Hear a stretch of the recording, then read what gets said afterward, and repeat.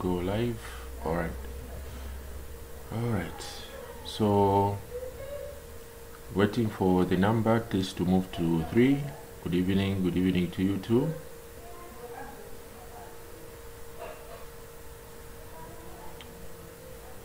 Welcome to our stream.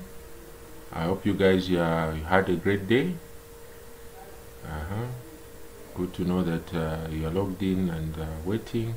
So simply waiting for the number to reach 10 so that we can move into the paper. So this evening we are looking at biology paper 1 for 2019 for GCE candidates. Okay, so far we are 4. Okay, looking for the number to increase. Good evening. Let me know in the chat if the audio is clear, the video is okay, it's not breaking, so that we can get started and look at the questions which we have for today. Okay, all right, we are at 4 so far. All right, 5. Okay,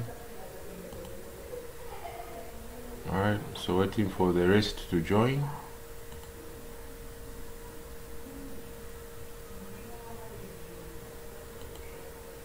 Okay, so hope you guys had a pleasant day. Okay, good evening to you too. How is the audio today? Is it clear? Good evening to you too. Good evening. Okay, the audio is clear. That's good to know. All right, so just waiting for the number to reach 10, then we can move into our paper and get started. That's good to know. Hope you guys had a pleasant day. Okay, all right, that's good to know. I'm loud and clear. Okay, all right. All right, good evening to you guys too. All right, that's good. Okay, all clear. All right, excellent. Okay, very good guys. All right, good to see that you're here. All right, so let's get into the paper. We are at 10 now, so we are here to look at biology paper 1 for the year 2019, and this was written by GCE candidate time. Okay, so I hope I'm not breaking on your end. So looking forward to seeing how we'll fare in this paper. So make sure when you're answering, type the question number and the letter of your choice, of your choosing, so that I can see your responses, and let's participate fully. Very good. All right, so for those joining, welcome. We're about to get started.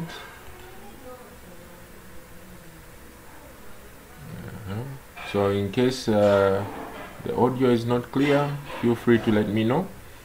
All right, so we are here to look at biology paper 1, and this was 2019 for GCE candidates altogether. So let's see which questions were given in this question paper so that we can go through together today. All right, so we are at question number 1. Okay, so question number 1 says, Elena was walking along a road when she saw an object under a tree. Okay, so we have an object under a tree. When the Elena touched the object, it rolled over and divided into 2. So which characteristic of living things did the object show? Okay, so we have 7 characteristics of living organisms altogether. So is it A, excretion, movement, nutrition, or B, growth, reproduction, sensitivity, or D, movement, reproduction, respiration, or D, movement, reproduction, and D, sensitivity? Yes guys, which one is the correct answer? So the object was touched, it moved and divided into 2. Okay, so which characteristics of living organisms do we have? Remember, we have 7 characteristics. So what do you think is the correct answer for question number?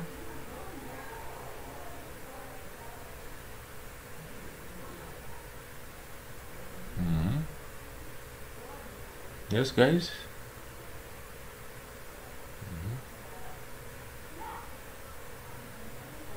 Very good, guys. The correct answer here is D. Excellent job. So the object was touched, that is sensitivity. It rolled over, that is movement, divided into 2, that's binary fusion, which is reproduction. So the correct answer here is D. We have movement, reproduction, sensitivity. Excellent work, guys. That is the correct answer. The correct answer is D. Okay, moving on to question number 2. Question number 2 says, which of the following correctly reads the path followed by a light beam from a mirror to the viewer of the specimen under the microscope?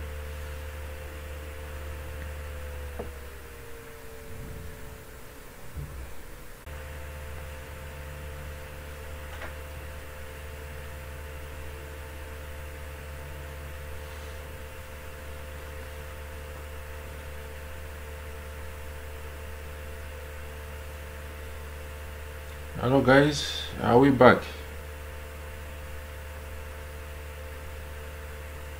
Oh, sorry for the break. Are we back now?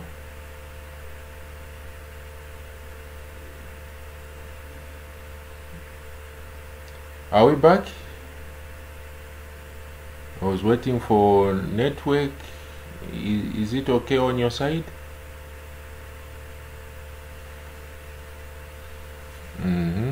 We are saying it's good. Alright, that's good. I need others to confirm. I know I still have 7 in the chat so far. Are we okay? Okay, clear now. Alright, very good. Thanks, guys, for being so patient. Sorry for that break in network. Airtel is not going to keep us from revising. Alright, so the year we are looking at is 2019. Okay, good to know that you are still here, guys. Thank you for being so patient. Alright, so okay, all good. I'm seeing all yeses. Alright, that's good to hear. Okay, so okay, I didn't get your responses. So which one are we seeing? How is light going to move in the microscope? So from the specimen, where is it going next? Is it A, from the specimen to the objective lens to the barrel to the eyepiece, or B, specimen, eyepiece, barrel, objective lens, or C, the specimen, barrel, objective lens, eyepiece, or D, the eyepiece, specimen, objective lens, or barrel? So for this question, you need to know the parts of the microscope. So how is the movement here? How is light going to move? Okay. Yes, guys, how is it going to move? Sorry, I missed your options. Network had cut earlier. So we are saying from the specimen to the objective lens to the barrel to the eyepiece. Excellent work, guys. Yes, the correct answer is A. Well done. So that is how light will move. Excellent work. All right, moving on to question number 3. I hope the question is clear. I know some of you have difficulties, especially when the words are smaller to view, but this is the best I can magnify the question so far. So the diagram below shows a section through a leaf. Okay, so we have a leaf here labeled SPRQ. Which structure is the organ and which one is the tissue? Okay, so I want to find out which one is the organ and which one is a tissue. Okay, so yes, we have A, P, R, D, P, S, C, Q, R, D, S, C, Q. Yes, guys, which one is the organ and which one is the tissue? All right, so I apologize for question number 3 not being too clear, but try to read through the question and hear. Okay, so very good. All right, so back to question number 1. The barrel is where you fit into the eyepiece, that piece between the eyepiece and the body tube. That is what is known as a barrel. Okay. All right. So here the organ itself is the leaf, which is showing the P. So this is showing the leaf mesophyll, and the tissue we have is the spongy cell, which is R. So here we have the spongy mesophyll. So we have the spongy. S is the cuticle, Q is the gut cell. So the correct answer here is A. Well done, guys. That is the correct answer. Okay. Moving on to question number 4 now. The table below shows conditions in 4 test tubes containing equal amounts of starch and salivary amylase. We have test tube 1, pH 2, temperature 27, test tube 2, pH 2, temperature 37, test tube 3, pH 7, temperature 27, test tube 4, pH 7, temperature 37. In which test tube would starch be broken fastest? Okay, is it A, 1, B, 2, C, 3, D, 4? Where are we going to have digestion taking place faster? Yes, guys? Okay. Where will the enzyme be faster? Very good. Yes, guys, keep it up. Yes, looking forward to your answers. Excellent work, guys. That is the correct answer. The correct answer is D. So enzyme amylase is actually works in slightly alkaline to neutral conditions, and of course the higher temperature speeds up the rate of the chemical reaction. So 37 degrees Celsius is a high enough temperature for it to occur at its faster rate time. So the correct answer there is 4. Well done, guys. Okay. All right, moving on to question number 5. So question 5 says the table below shows some of the nutrients in 4 meals. Okay. Which meal will be the most likely to stimulate peristalsis along the alimentary canal? So which one stimulates peristalsis? We have grams per 100 gram. So carbohydrates, fats, roughage, protein. So A, carbohydrates we have 18, fats we have 12, roughage we have 8, proteins we have 25. So B, we have carbohydrates 30, then fats 22, roughage 2, proteins 12. Then C, we have carbohydrates 30, then fats 4, roughage 22, and proteins 10. Then D, we have 40 grams, fats 15 grams, roughage 10 grams, and the protein 5 grams. So which one will stimulate peristalsis? So which food will stimulate peristalsis? Yes, guys. Question number 5. Really enjoying the energy you are giving, guys, in the comment sections. Please keep it up. Well done, guys. Very good. Let's keep those answers coming. Which one do you think will stimulate peristalsis? Okay. All right. I hope the settings on your phone are up to optimum so that you can see, but I'll try to work out on the others and see if we can make the questions more clear. Okay. Very good. So roughage is the one which stimulates peristalsis because it's a dietary fiber. So the more roughage you have, the better peristalsis you are going to take place. So if you look at the options, the one with the most roughage is C. So that's why C here is the correct answer, because it has got the highest amount of roughage, which is 22 grams per 100 grams. Okay, so that is the correct answer, question 5. So eating food rich in fiber prevents constipation, because peristalsis will take place. All right, moving on to question number 6. So it says, which of the following deficiency diseases results from consuming food that lacks iodine? Now together. So if you're lacking iodine in your diet, what disease will occur? Is it A, anemia, B, goiter, C, kwashiorkor, D, marasmus? Okay, I hope the question is clear. Okay, we are at question number 6. So which deficiency disease occurs when you're lacking iodine in the diet? Is it A, anemia, B, goiter, C, kwashiorkor, D, marasmus? Yes guys, which one is the correct answer? Excellent work guys. Yes, the correct answer is B. A person will get a goiter, which leads to causes the thyroid gland to do what? To swell. Anemia is the lack of iron. Kwashiorkor is lack of proteins. Marasmus is lack of carbohydrates.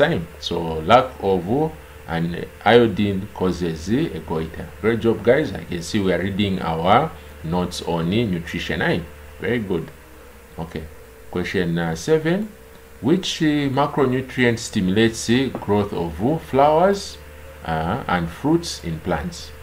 Okay, so we're looking for flowers and the fruit. So is it A, magnesium, B, nitrogen, C, phosphorus, and D, potassium? So which macronutrient?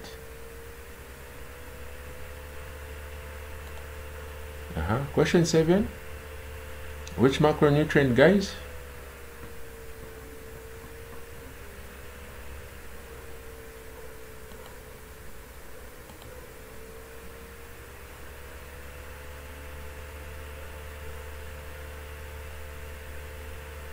Yes guys, which macronutrient will stimulate the growth of flowers and the fruits?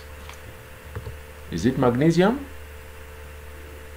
Or is it nitrogen?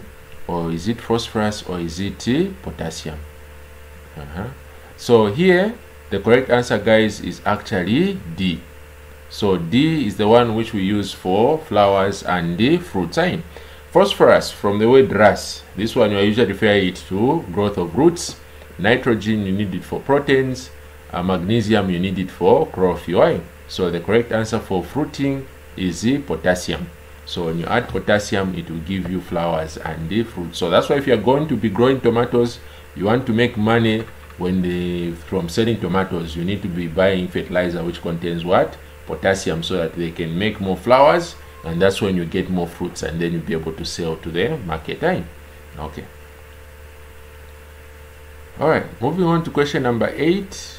I hope this question will be clear to you guys. I know the words are a bit small. The diagram shows a variegated leaf, partly covered as shown. Okay, the leaf was exposed to light for 4 hours and then tested for starch. So here we have white and green, and we have black pepper, and we have the whole, which is number 4.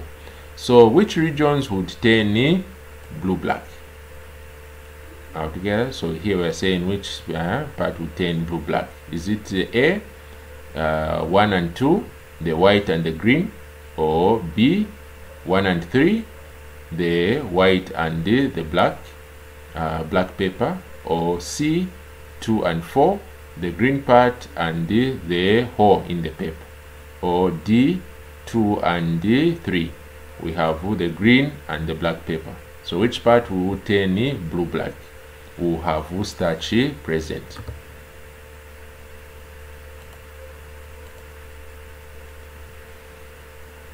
Yes guys, question number 8.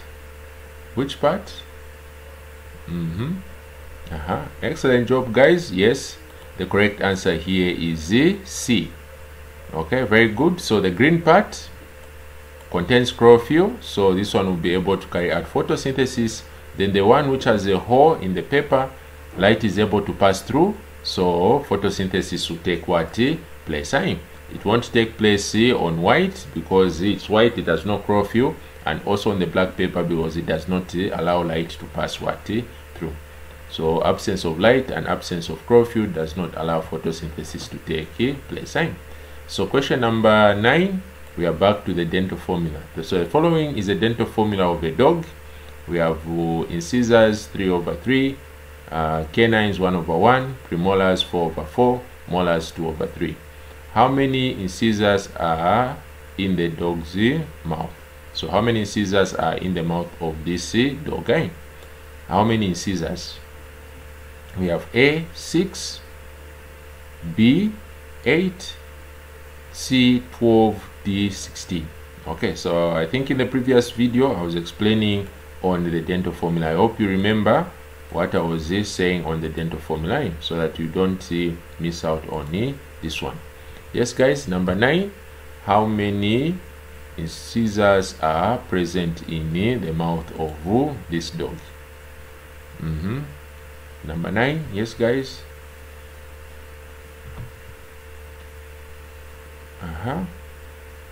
Excellent work guys. So the correct answer here is 12. Excellent. So why 12? Because we need to add the number of incisors. So 3 plus C, so 3 plus 3 will be equals to what? 6. But we are not done with the dental formula, because the dental formula you have to look at half of the jaw. So since you're looking at half of the jaw, to make it whole, you multiply by what? By 2. So that's why the answer here is what? 12. So don't forget, when you're dealing with the dental formula, to multiply by 2 if you want the total number of teeth, and if you have the total number of teeth, you want the formula, you divide by 2. So that's the trick there, and I'm happy at least you guys, you are paying attention and you are able to score this one without any difficulty. Excellent job. That is the correct answer. I can see we've all gotten this one. Excellent work guys. Moving on to question number 10. The diagram shows a part of the human digestive system. What digestive juice flows through part Q? So we are talking about part Q here.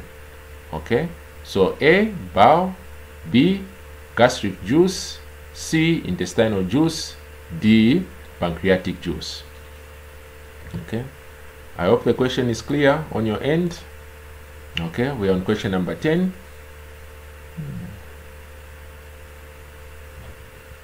So for part Q, which digestive juice will pass through this one?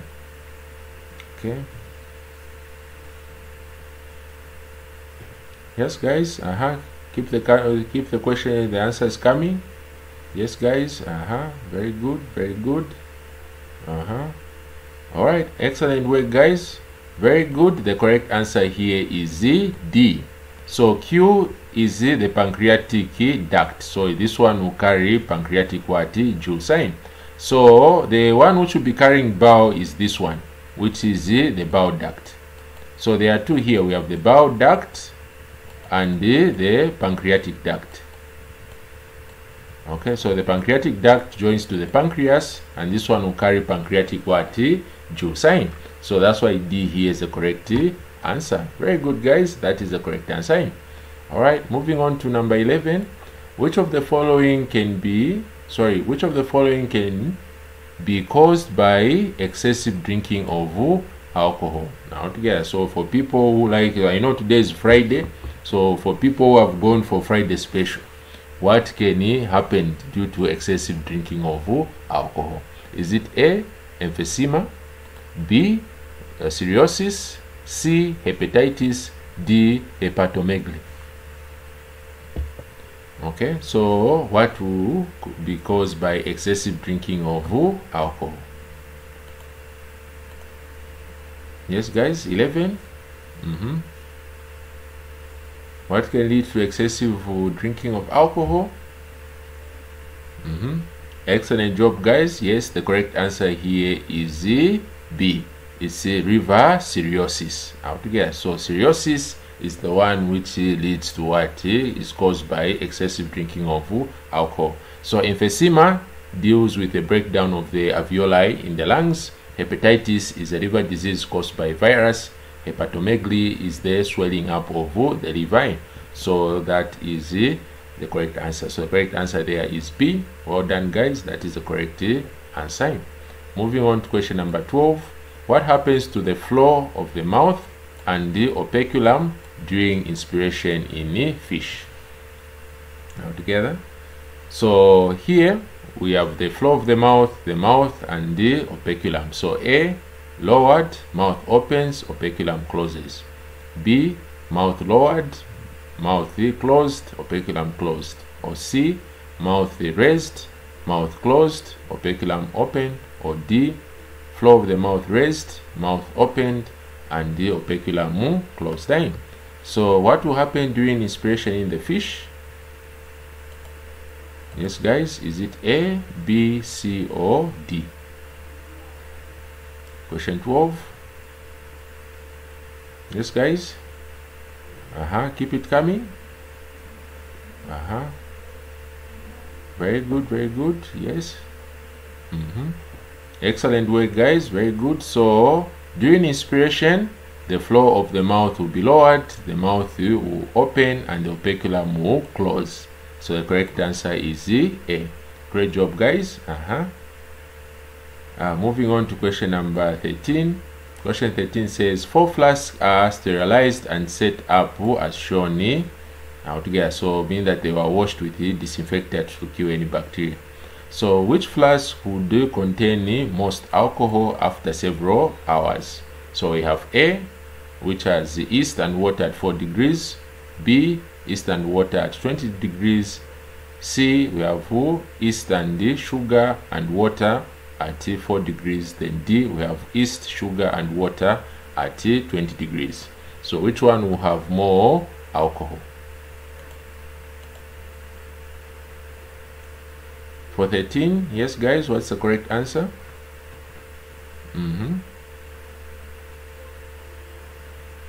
So which one? Is it A, B, C or D? Yes guys, we have yeast, water at 4 degrees, then we have yeast and water at 20 degrees, yeast and sugar at 4 degrees, and yeast and sugar at 20 degrees. Excellent work guys. Yes, the correct answer is D. So you have more, so you need sugar to be available as a source of energy, because the rest, for example here, you only have yeast and water, so there's no sugar, so no respiration will take place. So here anaerobic respiration will take place because sugar is available and the temperature is suitable. So the correct answer is D. Alright, moving on to question 14. Children under 5 years old receive immunization against measles. What type of immunity do they develop after injection against measles? Is it A, active natural, or B, active artificial, or B, passive natural, or D, passive artificial? Okay, which type of immunity do we have after immunization? Okay, 14. Is it active A, active natural, or active artificial, or C, passive natural, or passive artificial?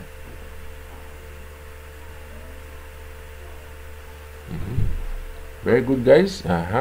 So question number 14, very good. Yes, the correct answer here is B. It is active. It is active artificial. So here it's active because the child will be injected with a weak pathogen. They are not given antibodies. So if they were given antibodies, that's when it was going to be passive.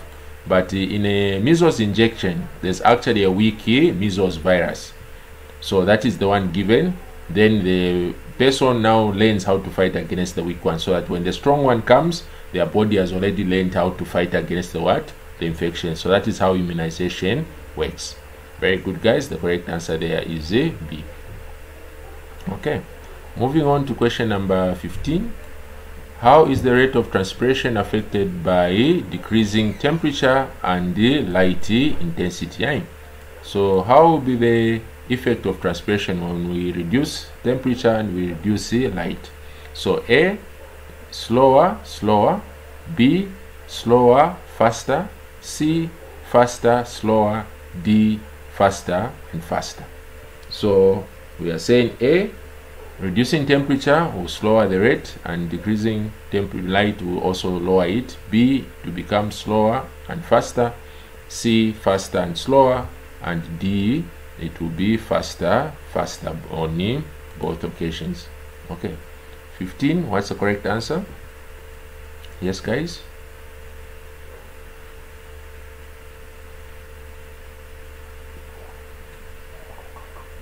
Great job guys. Yes, the correct answer here is A. So when light temperature is reduced, the rate of transpiration will reduce, and also when the rate intensity is reduced, transpiration becomes slower because the stomata will close. Here the molecules move slowly, so evaporation will be slow. So that's why A here is the correct answer. So the other questions we are looking at what is causing transpiration to occur faster. This time the question has been flipped and asking what happens when we reduce the factors light intensity and the temperature. Okay. Next question we have is question number 16, which says the diagram below shows some cells from the mammalian blood. Okay, these are from blood. We have cell A, B, C, and D. So which of the above cells breaks down pathogens? Together. So which one breaks down pathogens? Is it A, B, C, or D? So A, we have a phagocyte, B, we have a lymphocyte, C, we have a red blood cell, and D, we have platelets. So which one is in charge of breaking down pathogens? Yes, guys? Excellent work, guys. The correct answer here is A. So phagocytes. So how do we tell it's a phagocyte? It has got a lobed nucleus. So the lobed nucleus, that is a phagocyte. These are the ones which are able to engulf what? Bacteria. So they will engulf bacteria and then break it what? Down. So this one has a large nucleus, so this is a lymphocyte. Their job is simply to produce antibodies. So that is the correct answer, A. Okay. Moving on to question 17. I hope this will be clear on your end, that side. The diagram below shows a longitudinal section of the heart. We have parts labeled 1, 2, 3, and 4. So these are valves. So which of the following valves labeled 1, 2, 3, and 4 are closed, and which ones are open during atricular systole? So during atricular systole, which valves are open and which ones are closed? So atricular systole, this is the contraction of the atriums together. So then atrium squeeze, which valves will open and which one will close? So we have valve 1 and valve 2, valve 1 and valve 3 and 4. So A, closed, closed, B, closed, open, C, open, closed, D, open, closed. Okay. Yes, guys, which ones will be open and which one will be closed? Okay, what's the correct answer for question 17? Okay, my apologies for those who can't see. Sorry, this is how far I could magnify the question. Okay. Yes, guys. So we are okay. Very good. Excellent, liking your options there. So here the correct answer here is where are we? Okay, yeah, I was looking for my mouse. So during auricular systole, the auricles are going to squeeze out together. So once there's pressure here, it will actually force blood to move down into the ventricles. So 3 and 4 are going to what? Open. So 3 and 4 will open, while 1 and 2 will do what? Will close. So 3, 4 open, 1 and 2 closed. So the correct answer here is what? B. Out together. So when blood goes in, these two are going to be closed because these are the ones which are opening. Are we together? So that is the correct answer. Sorry for you guys who couldn't see this one clearly. I hope we managed to turn our phones over in the landscape. Okay, so that is the correct answer. So 3, 4 will open during auricular systole, while 1 and 2 will do what? Will close. So the correct answer is B. Okay. All right. Moving on to question 18. The diagram below shows the human excretory system. We have the part labeled X. So what is the function of the part labeled X? Is it A, to excrete urea, B, to produce urea, C, to produce urine, D, to store urine? Yes, guys. 18.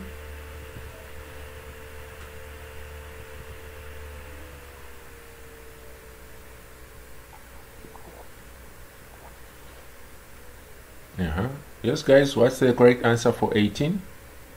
We have part X. What's the function of the part labeled X? Is it A, to excrete urea, or B, to produce urea, or C, to produce urine, or D, to store urine? Okay. Are we able to get me? Are we still clear?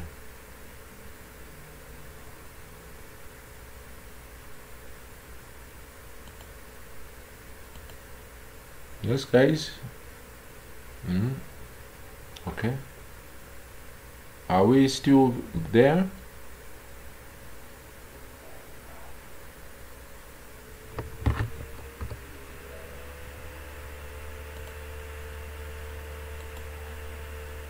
Okay. All right, excellent job guys. The correct answer is D. So X is the bladder, urinary bladder, and the function of the urinary bladder is to store what? Urine produced by the kidney. So the correct answer is D. Well done guys. That was excellent response. All right, so next question we have is question 19. Okay, where is my marker? Okay, 19. So how does the skin maintain the body temperature at 37 degrees Celsius when a person moves from a hot to a cold environment? Okay, so I think yesterday the question we were looking at was for an athlete who was running, if you remember. So this time the question is asking us, see, how is the body temperature maintained when someone moves from hot to cold? So we have A, arterioles in the skin contract. B, arterioles in the skin dilate. C, hairs on the skin lie flat. D, the skin produces sweat. So what is the correct answer? Okay, so is it arterioles contracting, constricting, or B, arterioles dilating, or hairs on the skin lying flat, or C or D, the skin is producing sweat? What's the correct answer for 19?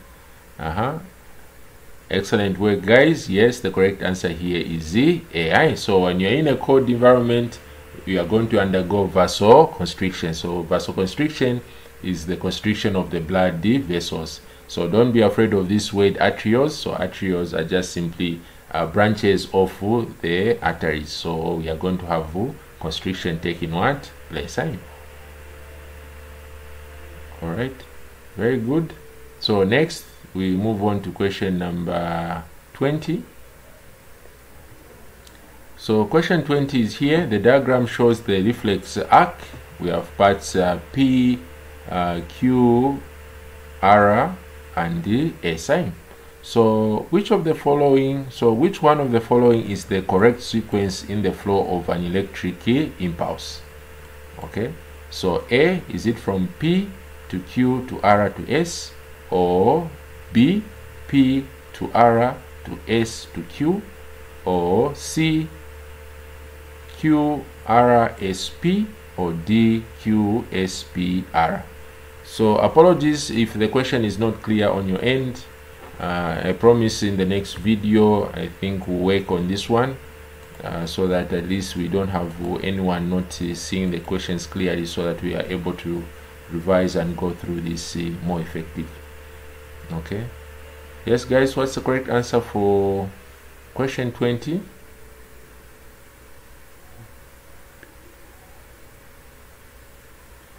Yes guys, what's the correct answer for 20? What is the correct sequence? Okay, very good guys. So what will happen is that the candle here will be the stimuli. So the sensory neuron will, so the receptor will pick up the signal. So we start with the receptor, which will be our first step. Then the receptor will pass the nerve impulse to the sensory neuron, which will be our next step. Then sensory will pass the information to relay, which will be our third. Then relay will pass information to the motor, which then stimulates the muscle, which will be our fourth step. So our sequence is P, R, S, C, Q. So the correct answer here is what? B. Excellent work guys. That is the correct sequence of how an impulse moves in a reflex arc. Well done guys. Okay, moving on to question number 21. The following are some of the drugs abused Okay, let me say the following are some of the drugs used or abused by human beings. We have alcohol, heroin, and penicillin. Which of these drugs may be addictive, leading to possible withdrawals and when their use is discontinued? So we have alcohol, heroin. Okay, so we have A, 1 only, B, 1 and 2 only, C, 2 and 3, D, 1 and D, 1, 2, 3. We have alcohol, heroin, and penicillin. So when someone stops taking these drugs, where does someone suffer from withdrawal symptoms? So this is where we have Ndinema even emphasizes a lot to say, oh, it's zakudwalira. So when they get withdrawal symptoms, so when someone gets withdrawal symptoms, they even get sick, that you might even think someone is sick of malaria. Even vomiting can take place. So which is the withdrawal? Where do we have withdrawal symptoms? Very good. So the one which will be able to show withdrawal symptoms is the heroin and the alcohol. So the correct answer here is B. Well done, guys. So especially those who are taking heroin. It's actually very, very addictive drug. Altogether. So alcohol also in the long run can become addictive. That's why I find that some people, if they don't take alcohol, they even start shaking because of lack of alcohol. All those are withdrawal symptoms. Right? So the correct answer to 21 is B. Okay. All right. Next question we have is question 22. All right. So question 22, I think I'm abstracting part of the question. Let me remove this part. Okay. So the diagram below shows a section through a human eye. So we have parts labeled A, B, C, and D. Which structure contains the muscles which contract to produce a focused image on the retina? All together. So which structure contains the muscles which contract to produce a focused image on the retina? Yes, guys, which part? Is it A, B, C, or D? 22. Which one is the correct answer for 22?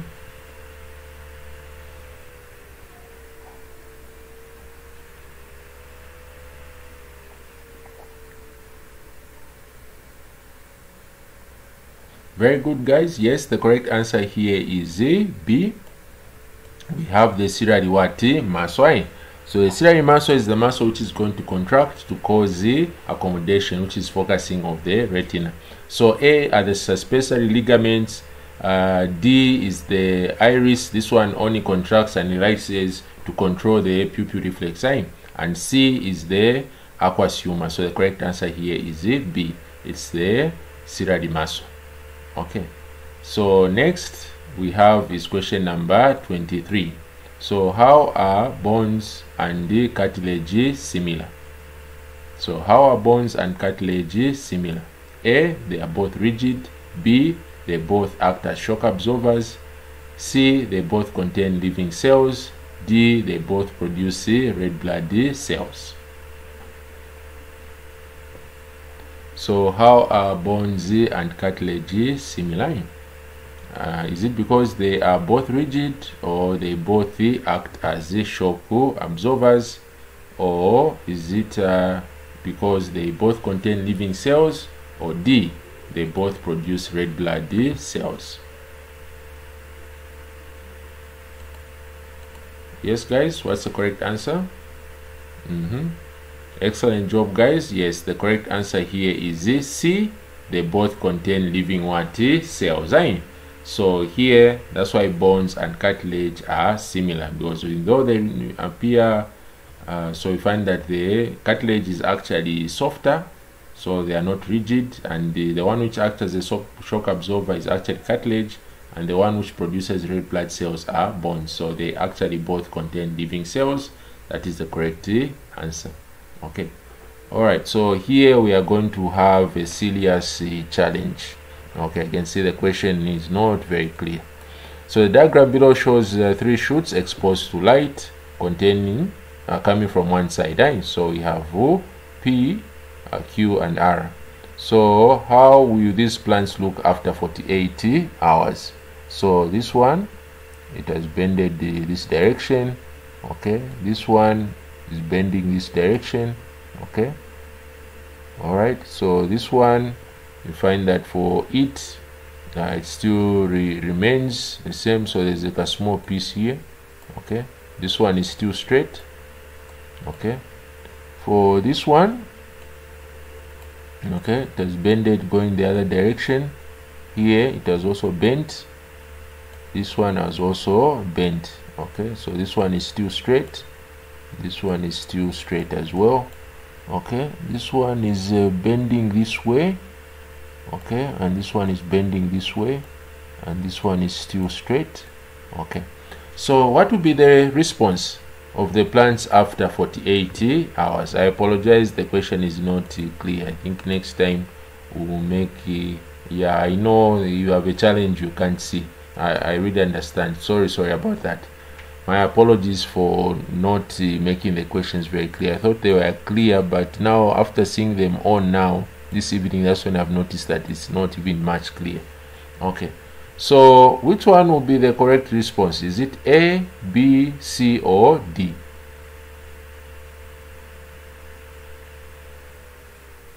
Yes guys, what is the correct answer? So I've tried to draw them. I hope you can make something out of this question now. 24, how will the response be?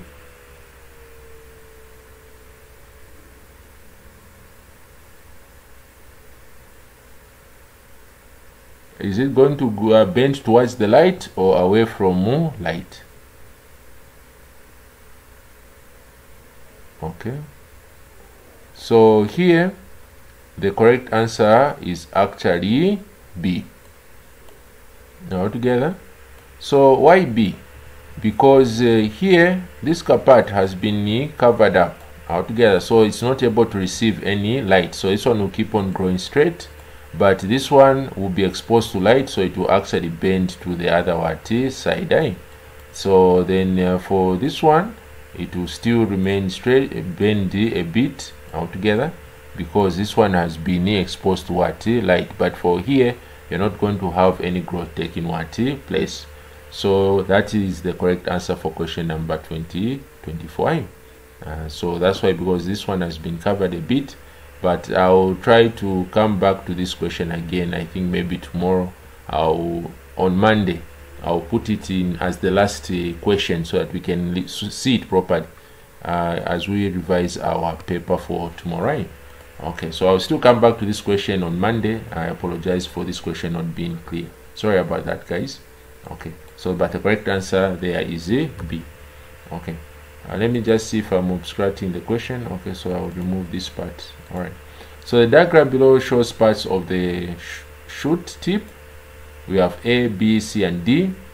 Which parts labeled A, B, C, or D is the region of cell elongation? So we want a region where cell elongation is taking place. Is it A, B, C, or D?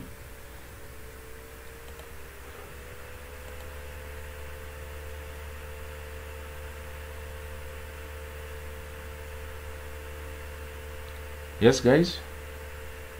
Okay. Which one is the region of cell elongation? This question is looking at growth in plants, the regions of growth. Question 25. Which parts is the region of cell elongation? We're looking for the region of cell elongation.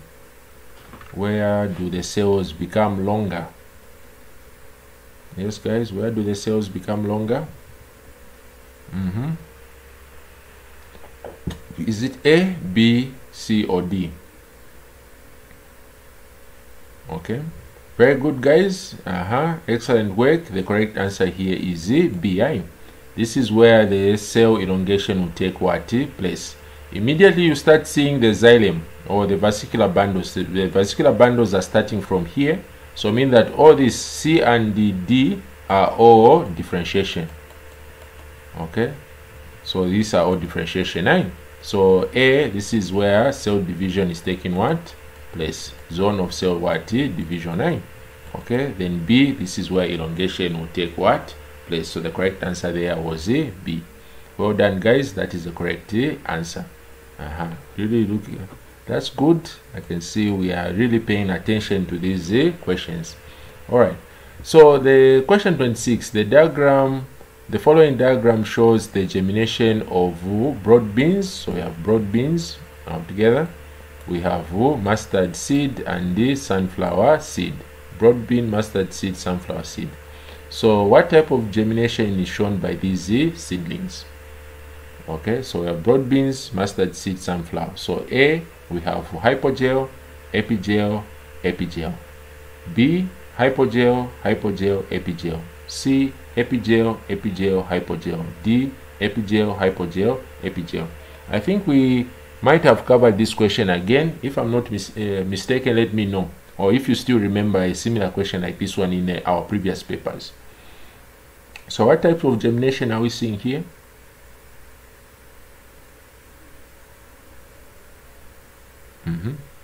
Which one is the correct type of germination? Okay, is it A, hypogel, epigel, epigel, or B, hypogel, epigel, hypogel, hypogel, epigel? Then we have epigel, epigel, and hypogel, and D, epigel, hypogel, and the epigel germination. Yes, guys, which type of germination are we seeing? For question 26.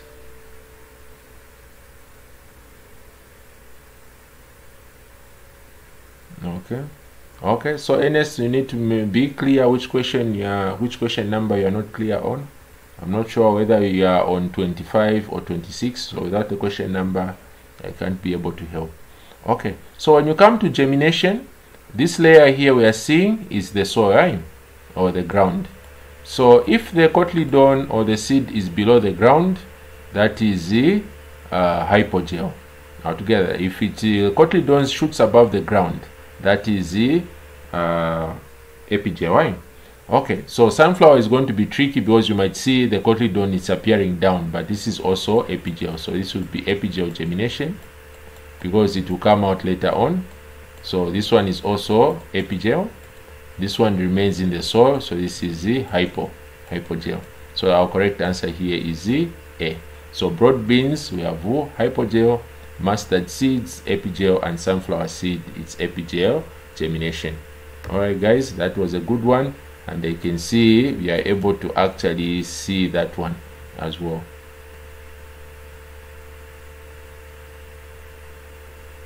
Okay, so that is what we refer to as the types of germination. So I explained this one nicely the time I was teaching on the growth and development. So I hope you had enjoyed the lecture later on. So that is where we covered this part under epigel and the hypogel.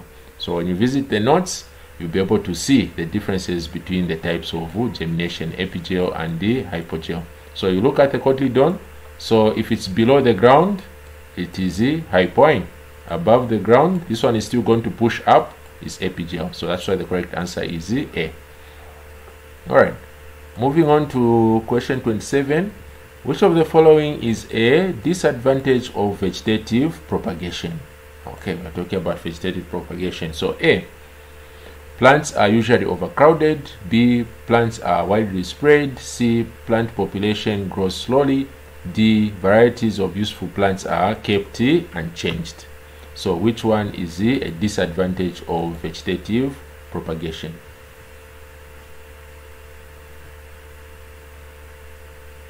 Okay, 25 was not clear. Okay, we'll have a look at it later on. All right, so we are at question number 27 now.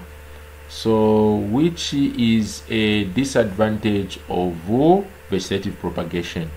Is it A, plants are usually overcrowded. B, plants are widely dispersed. C, plant population grows slowly. D, varieties of useful plants are kept unchanged.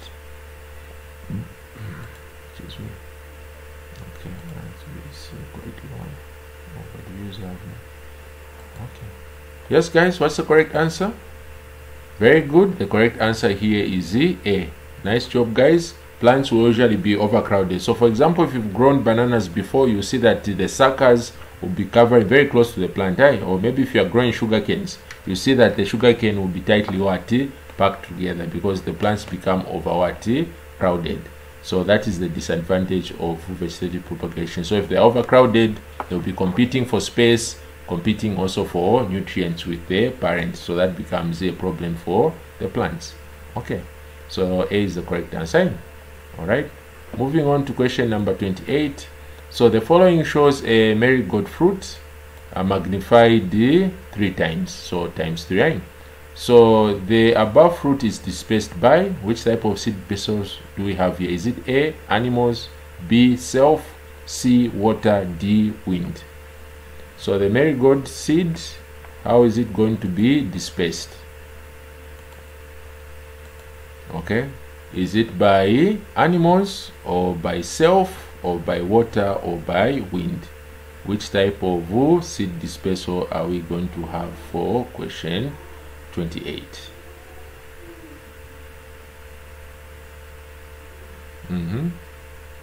Yes, guys, which type of dispersal? 28. 28. Which one is the correct one? Excellent, guys, because here we can see that the seed has a hook sign. So we see that it contains hooks. So since it has hooks, this one will be dispersed by what? Animals. It will be sticking to the fur of the animal. Just like Bidens pilosa, the ones which is scientifically known as blackjack. I don't know what others call it. I know us we used to call it capocola. Those are black ones which stick to your clothes.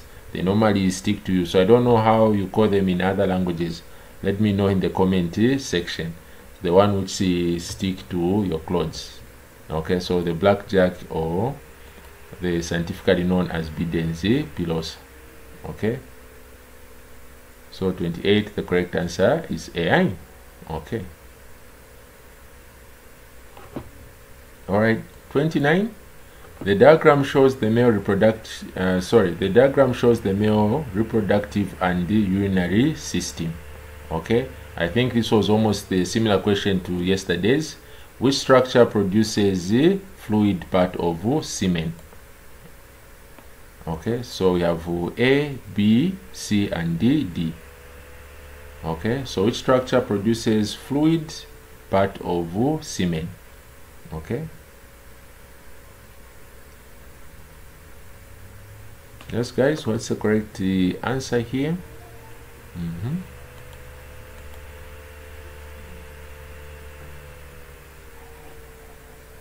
All right, very good. Yes, nakasokopyo. Yeah, I remember that one. Yes, in Bemba, in nakasokopyo. Excellent. Yes, that's Bidens pilosa. Well done, guys. Oh, I forgot that one. Yes, nakasokopyo. Okay. All right. So here, the part which will be producing semen, the fluid part of semen, is actually the prostate gland. So the correct answer here is C. So A is the ureter, bringing urine from the kidneys. B is the urinary bladder. D is the testes. The testes produce sperm, the cells which are part of semen. So the correct answer here was C. Well done, guys. Okay. All right. Next question is 30. 30 says a natural method of birth control assumes that sperms live for 3 days after sexual intercourse. Okay. So ovulation occurs between days 13 and 15 of the menstrual cycle, and it releases an ova. So an released ova lives for 36 days. On which day of the cycle would the sexual intercourse not result in a pregnancy? So we are back to the rhythm method again. And remember last time we talked about this one yesterday to say this cycle is very unreliable. So again here we're trying to find out for those who use this method when sexual intercourse will not result in what? Pregnancy. Okay. So when will sexual intercourse not lead to pregnancy? So remember the cycle runs from day 1 day 7. This is when menstruation will stop. Then we have ovulation at day 14. Then day 28, the last day of the cycle. So when will sexual intercourse not result in pregnancy? Is it day 7, day 10, day 12, or day 16? Yes guys, which one do you think is the correct answer? Okay, very good.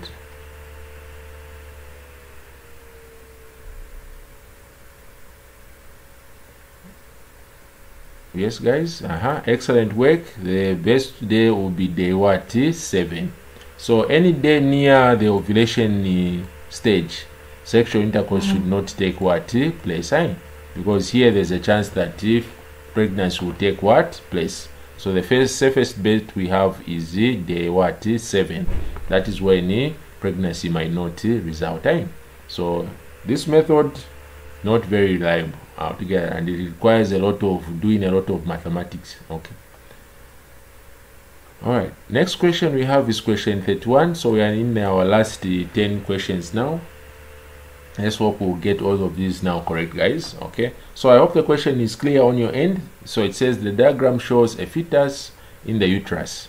We have parts R, Q, P, and S. Which structures remove excretory products from the fetus? So which parts will be removing waste from the fetus? Is it A, P and Q, B, Q and R, C, R, S, D, S and P?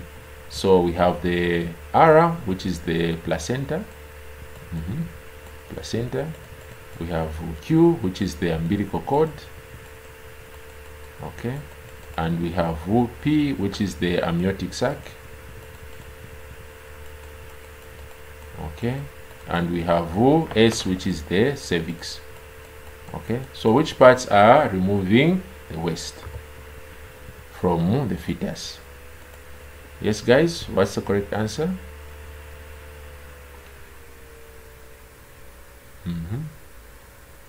Which ones are removing waste? Very good, guys. The correct answer here is B. It will be the placenta and the umbilical cord. So the umbilical cord will be the one transporting waste from the fetus to the placenta, where exchange will take what? Place. Then bring in fresh oxygen and food to the developing fetus. So that is the correct answer. The correct answer is RQR. Okay. Moving on to question 32. What is the advantage of male circumcision? Okay, so A, it prevents the spread of HIV and other STIs. B, it helps the man to enjoy sex more. C, it prevents the spread of cervical cancer. D, it helps females to enjoy sex more. Okay, so what is the advantage of male circumcision?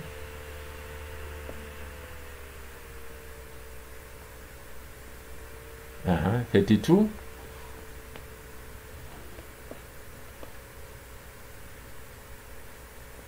Yes, guys, what do you think is the advantage of male circumcision? Is it A, it prevents the spread of HIV and other STIs, or B, it helps the man to enjoy sex more, or C, it prevents the spread of cervical cancer, or D, it helps the female enjoy sex more?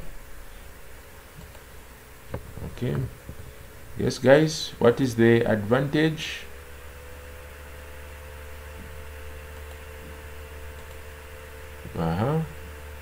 Very good, guys. Yes, here the correct answer here is C.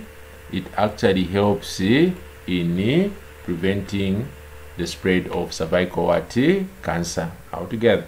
So for A, it's actually very, very tricky, because there's still a chance of you getting HIV and AIDS, even if you are circumcised as a male, or if you're a female, you end up getting sick of HIV and AIDS and other STIs. So the best method which circumcision helps is in cervical cancer.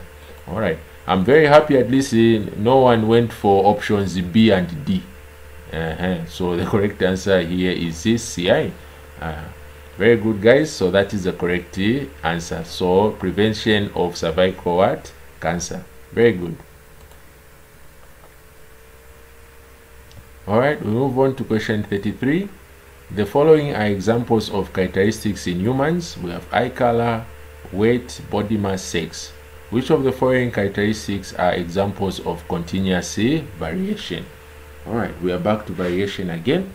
So A, we have eye color and the height. B, we have eye color and the body mass.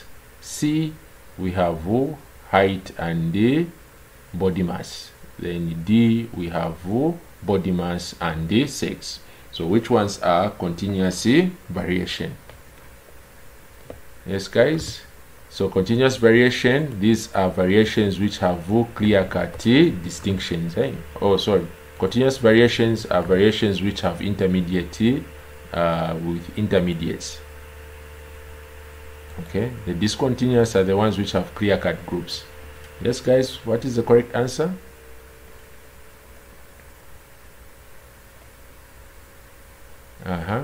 Continuous variation, which will give a nice curve. Altogether, we have that nice distribution curve. Excellent work, guys. The correct answer here is the CI. So it is the height and the body mass. So if you do a graph of height, it will appear something like this. So this is continuous variation. You can't group people totally into short and tall people. There are people who are in between. So even when you group short people, within that group of short people, you are going to have tall people in there who are taller than the others. Even when you group tall people, you are going to find some will be taller than the others. So you always have a normal distribution from the shortest to the tallest. There are going to be a number of people, individuals in between this grouping. So that is what is known as a continuous variation. Same with body weight mass. All right. The next question we have is question 34. So question 34 says a woman has blood group O. Her child has the blood group O. What is the likelihood? Sorry, what is the likely blood group genotype of the father? Okay. So here the mother is O. Remember, O is recessive, so this one will have OO, and the child also has OO. So we have the mother and the father. So what would be the chance of the father's genotype? So want the genotype of the blood group of the father. Okay. Yes, guys. What is the correct answer here?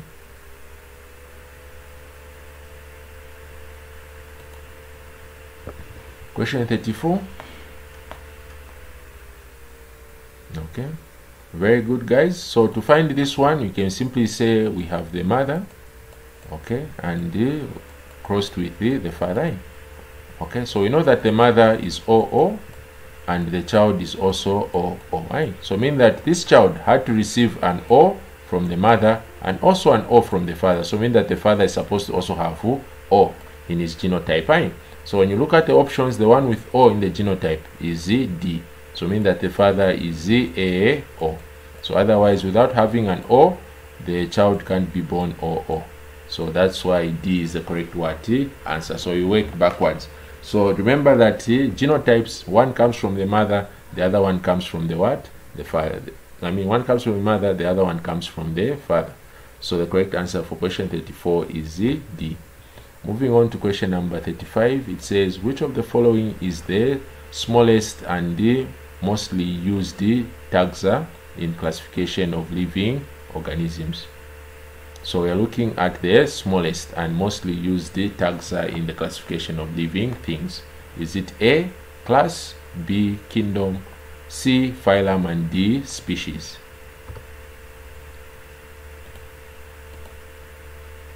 Yes, guys, what's the answer for question 35?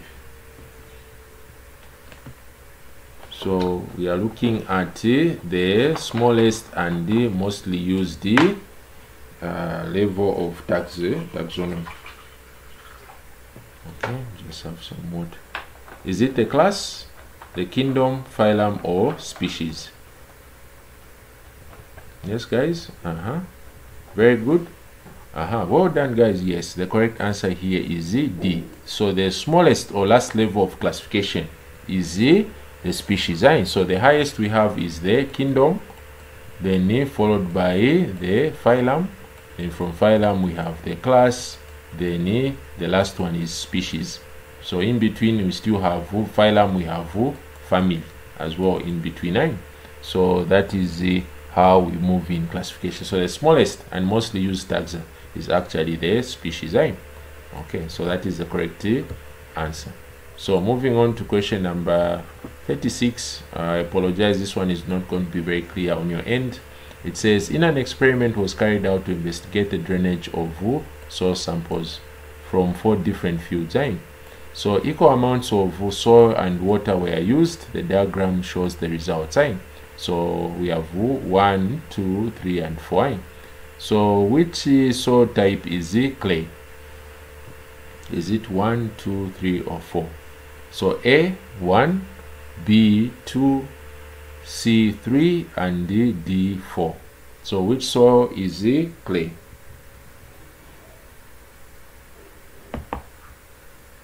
Okay, yes guys, so here we're talking about drainage of the soil. So how is the drainage of clay soil?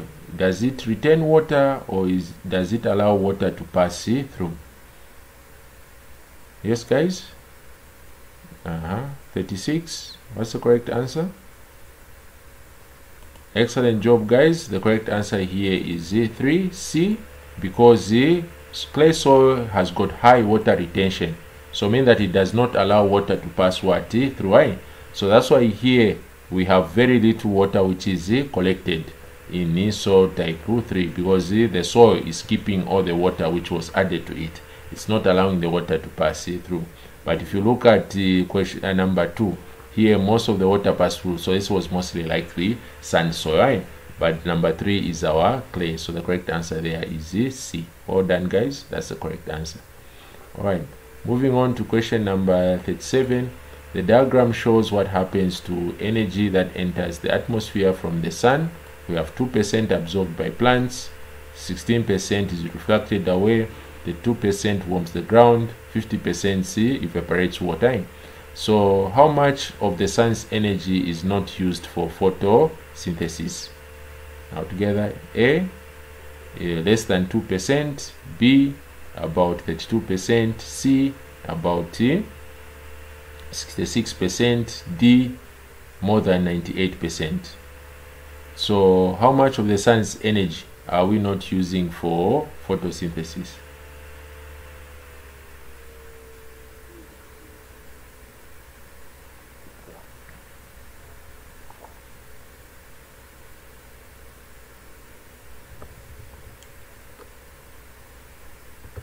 So which one are we not using for photosynthesis?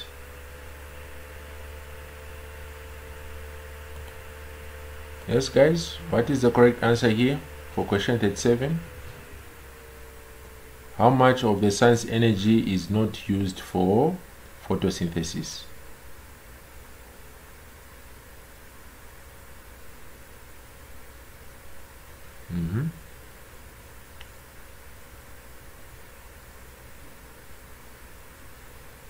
How much are we not using?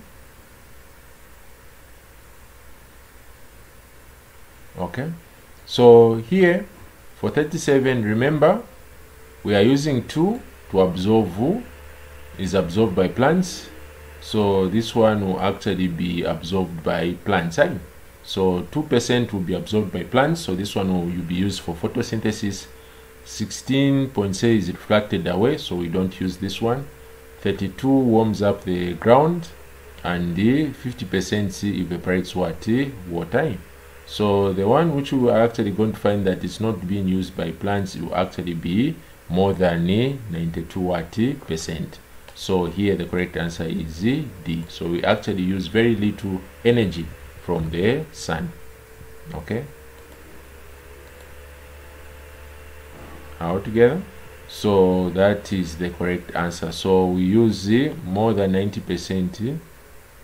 Okay, all right. Okay, so that is more than 98%. Okay, so next question we have is question 38. Plants and animals living in a particular area at a particular time are collectively called.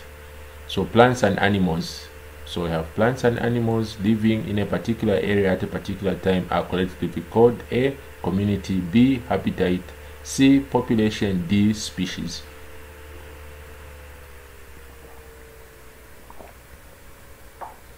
Yes guys, what do we call plants, animals living together?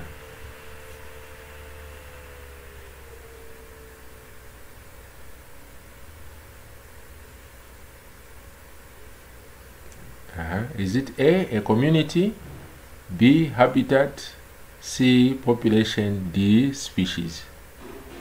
Excellent, guys. Yes, the correct answer here is A. It's a community. So community will be a group of populations living in a given area. So when you talk about plants, you talk about animals. That now make up a what? A community altogether. So that's why it's important when civic leaders say, no, we are calling a community meeting. It means that you've actually invited all the grasses, all the rats, all the cockroaches in the community to come now for that meeting altogether. So when you talk about a community in biology, you have even invited the plants. So those are all organisms in a particular area. So that is what we refer to as a community. Okay. Next question we have is question 39, which says, which of the following is undertaken to minimize the population of air from motor vehicles exhaust fumes? So from car exhaust, how do we minimize the pollution? Is it A, paying carbon tax for those who are buying road tax? If you have not yet, you will start paying this very soon. B, stop using vehicles. C, using air filters. D, using catalytic converters. So which measure is there to reduce pollution from car vehicles?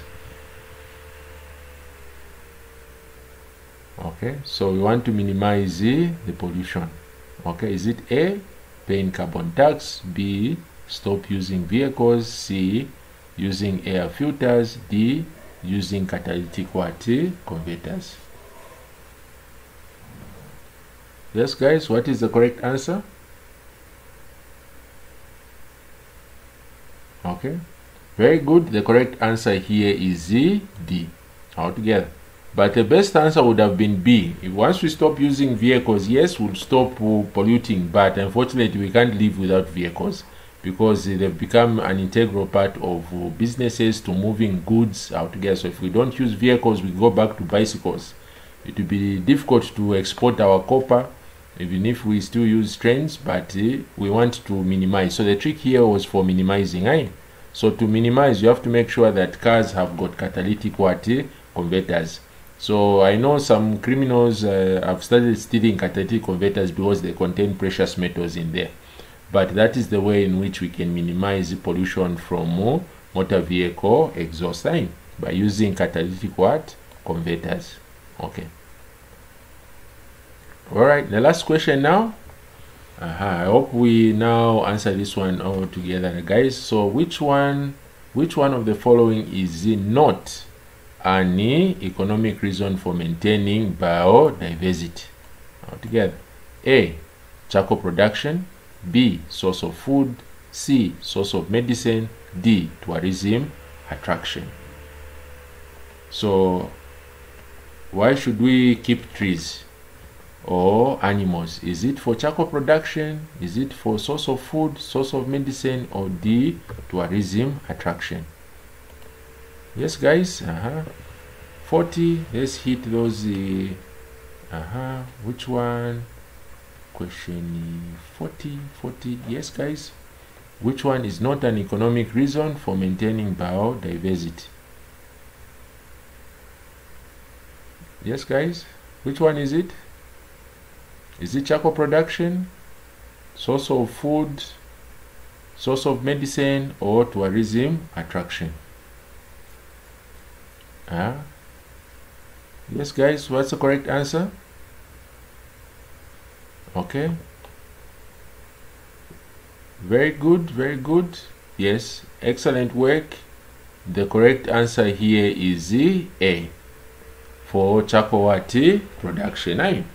Very good, guys. So this is the correct answer. So we have answered now our entire biology paper 1 for the year 2029. So 2019, sorry. Yeah, why am I saying 2029? So it's 2019 for GCE what candidates. So this is the paper which we had for our viewing altogether. So hopefully you enjoyed this session altogether. Glad to have been with you guys for this long. Thank you so much for being here all the way up to the end. So we really had to actually go through nicely for us to actually be able to answer through all these questions. So hopefully wishing you guys a good weekend. And I know some of you are already rushing to go and watch soccer. I hope we'll be able to actually see who is able to win the match. I hope Zambia will actually win. So we are praying that they do through. Okay, so just to go back to question 21 before I call it a night. Question 21 was okay. So before I end, let me just go back to question 20. Was it 25? Yeah, someone is asking about 25. Okay. All right, so let's see. Okay, so question 25, I said when you come to question 25, we're talking about the region of cell elongation. So cell elongation is where the cells become longer. So B, this is where the cells here will divide, and once the cells divide, they will grow longer in this region. This is the one which we say cell elongation. But once you see the xylem vessels, because here this is where the xylem, the phloem, vascular bundles are starting, mean that the cells become different starting from this point. So that's why here, this is the part for cell elongation. So C and D are all cell differentiation. So go back to your notes under growth and development, you'll be able to understand this point more easily and why we've taken D as the correct answer. So C was a distractor to distract you away from your answer, to see if you actually know which region of elongation is taking what place. So that is what I had just for clarity on question number 25. I hope that makes things a bit clear. All right, so this point in time, I would say thank you guys. Really enjoyed your company. Always looking forward to seeing you guys again on stream. Make sure you like the video before you go. That would really help me out. Together, that actually helps support the channel. Otherwise, thank you so much. So enjoy the weekend, guys, and stay blessed. I'll see you on Monday in the next one. So make sure to access more videos. Make sure you are able to join the WhatsApp group. That is only 100 kwacha per month. Okay, so thank you guys once again.